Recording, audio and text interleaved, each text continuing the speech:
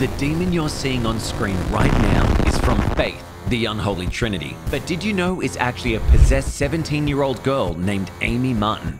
Living in isolation with her mother, Amy applies for a job at the local clinic, which is run by Gary, and it's there where she becomes possessed. Due to her condition, Father Allred is called upon to perform an exorcism with help of John Ward. However, Amy kills Father Allred while John grabs his crucifix to escape. I have the power of crucifix! A year later, John Ward decides to go back to finish what he started. He finds the second death ritual was performed on Amy, where her face is carved out and becomes a portal to hell. Haunting him throughout the house, Amy lures him to the attic where they battle.